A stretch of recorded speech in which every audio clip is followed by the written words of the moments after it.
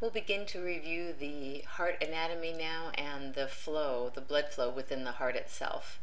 The heart sits in an oblique position within the thoracic cavity, and you can get an axial image that shows all four chambers of the heart, just a direct axial, but it will never be a good view of any of the four chambers unless you get an oblique axial. And there are ways to get that oblique axial to make it the best view of all four chambers at one time that you can possibly get for that patient.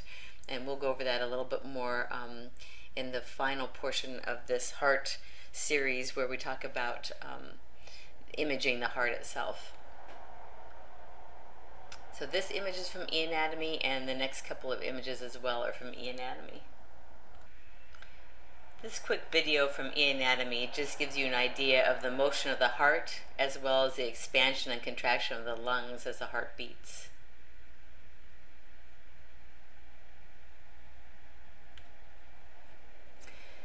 So now let's look at the blood flow within the heart itself. So you have the superior and the inferior vena cava coming into the right atrium.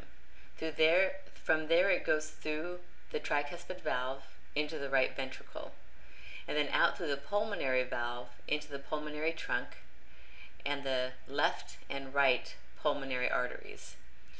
So the arteries take blood away from the heart, but this is actually deoxygenated blood that's going into the lungs.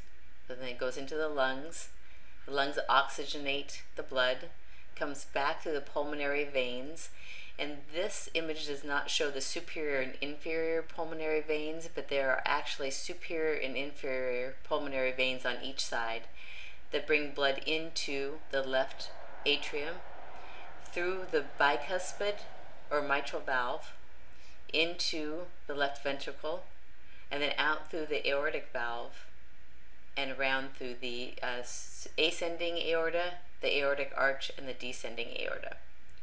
So here we've got it written out: superior and inferior vena cava into the right atrium, through the tricuspid valve into the right ventricle, out through the pulmonary valve into the pulmonary trunk, the right and left pulmonary arteries, and into the lungs. Oxygenates, comes back through the right and left pulmonary veins, and actually superior and inferior, but you don't, as long as you say it's coming back through the pulmonary veins, you'll be fine. The left atrium, through the bicuspid or mitral valve into the left ventricle, through the aortic valve into the ascending aorta, and then into the aortic arch. Again, the branches off the arch are the brachiocephalic trunk, the left common carotid artery, and the left subclavian artery, and then into the descending aorta. So here are some images from Netters to give you a little bit of idea of what's happening within the heart. You've got the heart within the chest cavity here. Netters has pulled away the lungs slightly so that you can see behind it to the heart and the pleural cavity, and this is the thymus. You've got the superior vena cava coming into the atrium here, and that is all of the vessels that Netters has supplied you with in this image. There's no inferior vena cava coming into it. But if you take a look at the images here on the right, in this bottom image, it's positioned very similarly. It's an anterior view, as is this picture on the left here. So here you've got the superior vena cava and the inferior vena cava in the right atrium coming into the right ventricle. Up above, you've got a little bit more of a lateral view. So we're taking a look from this side of the patient here, and you can see the superior and inferior vena cava going into the right atrium, which would then dump into the right ventricle. So you can see the apex of the heart is pointed a little bit more to our right and the patient's left than it would be here in this image where the patient is facing you. So once again, this is the superior and inferior vena cava, the right atrium going into the right ventricle, and then from there it would be going through the pulmonary valve and out into the pulmonary trunk. So let's take a look at that on some CT images. So we're starting in the middle of the heart, where the superior and inferior vena cava go into the right atrium. So we've got the right atrium here and the right ventricle, the left atrium and the left ventricle. So notice the position of the heart. It's not centered directly in the body. The right ventricle is the most anterior, the left atrium is the most posterior, The left ventricle is the most to the left side of the patient, and you will see that it has the thickest wall, so that is a very good way to identify the left ventricle. And the right atrium is the most to the rightmost side of the patient. So the right atrium is the most right chamber of the heart, and the left ventricle is the most leftmost chamber of the heart. So this is a 4-chamber view of the heart. However, you are seeing the left atrium and the left ventricle much more clearly than the right atrium and the right ventricle. So with the right atrium, the blood goes through the tricuspid valve into the right ventricle, and then it would go out of the right ventricle through the pulmonary valve and to the pulmonary trunk. So we're going to take a look at that here on the image on the right. So you've got the pulmonary valve here, and then the blood goes into the pulmonary trunk and out to the right and the left pulmonary arteries. Remember, we talked about the right and the left pulmonary arteries a little bit earlier when we talked about the bronchi. And we've got the right main bronchus and the left main bronchus, and the right pulmonary artery runs anterior to the right main bronchus, and the left pulmonary artery runs superior and then posterior to the left main bronchus. So here it's going to go up and over that left main bronchus here. We've also got the ascending aorta and the descending aorta. The SVC is filled with contrast because we inject into the venous system. The SVC are going to have a lot more contrast in them to begin with, and then the blood will mix as it goes through the right atrium and right ventricle and into the pulmonary arteries, and it becomes much less dense at that point. So once again, the right atrium is the rightmost chamber, and both the SVC and IVC drain into the right atrium here.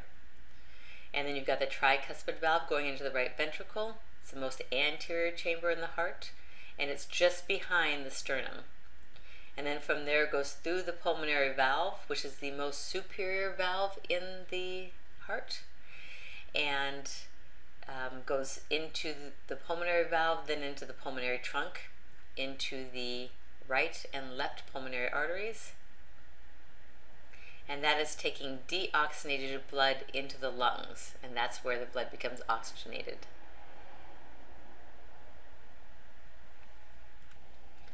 Here's another great view of the pulmonary trunk and pulmonary arteries.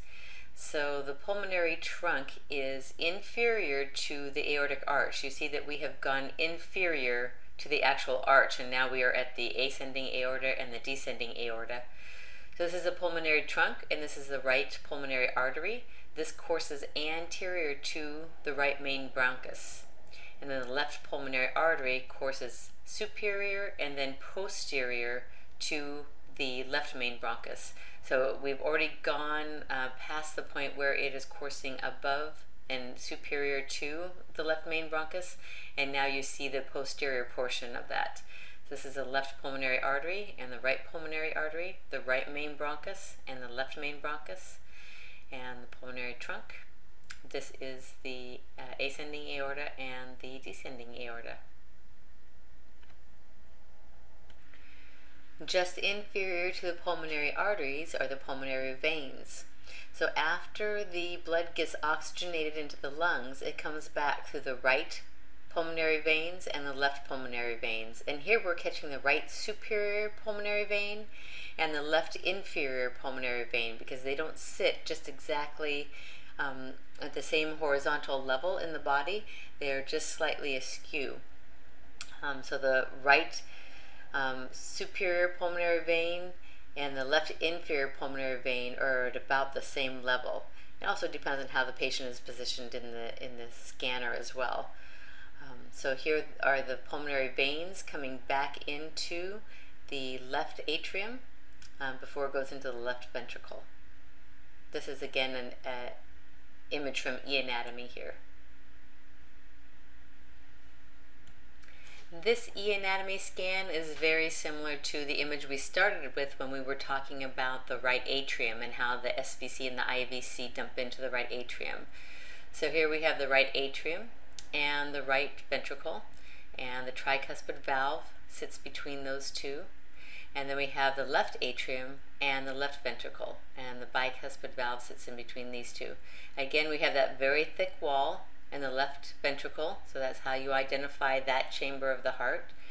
And we were just on the last slide discussing how the pulmonary veins dump into the left atrium. So the right superior and inferior and left superior and inferior pulmonary veins bring blood back to the heart into the left atrium.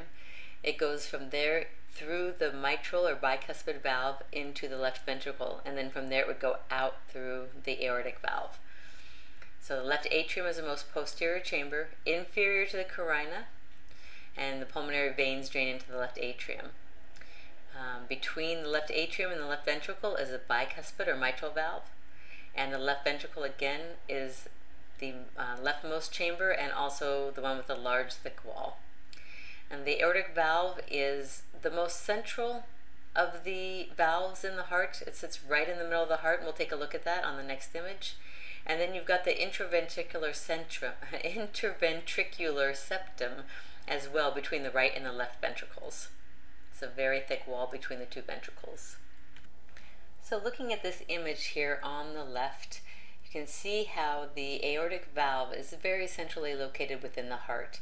This is a midline coronal image, not perfectly right in the center, but somewhere in the middle of the body. As you see, we cannot see the right ventricle, and the right ventricle sits most anterior in the body.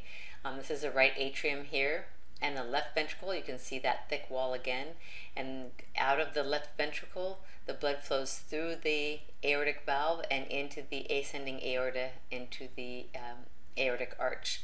This is the pulmonary arteries here, so that you can see how centrally located that aortic valve is within the body.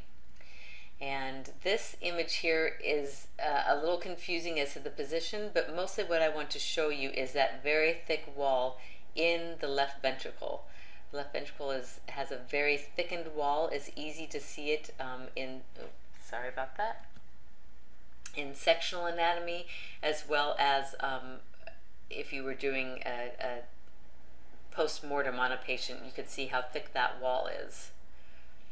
And then over here, I wanted to show you, begin talking about the auricles as well. So the auricles are sort of an overflow area within the atrium of the heart. So the right atrium has this right auricle here, and it also is a protectant for the coronary arteries. Same thing on the left. You can see just a little bit here of the left auricle. They call them an atrial appendage, and you can see how you don't see the coronary artery here, but we'll talk about a little bit later.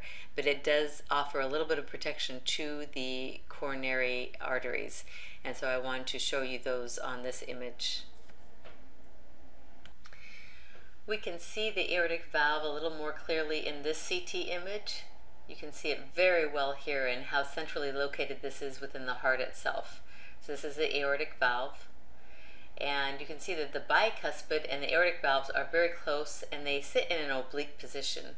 So here is the bicuspid valve, and it sits obliquely within the heart, and then the aortic valve also sits obliquely within the heart. To that end, almost all the valves are slightly oblique within the body, and they sit side by side within the heart somewhat.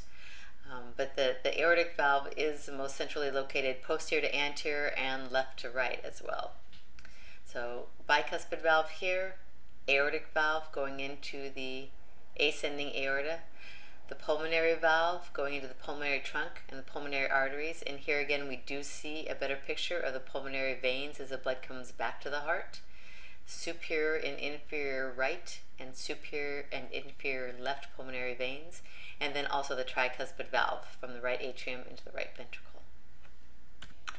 So I don't want you to worry about this image for the test or anything, but I just wanted to show you one more way to look at the valves. This is a unique position. The atria of the heart are removed, as it says here. So that means the more posterior side of the heart is removed, and you can see through these two valves into the ventricles of the heart. And then you have the aortic valve and the pulmonary valve. So you can see how the pulmonary valve sits more superiorly than the aortic valve, and the aortic valve is in the center of the heart. I just wanted to show you that in one more view so that you could kind of have a visualization of where that aortic valve is within the heart. And from that, we'll go on to the arterial flow as the blood leaves the heart through the ascending aorta. And we'll do that in a separate lecture so that you don't have one very long lecture.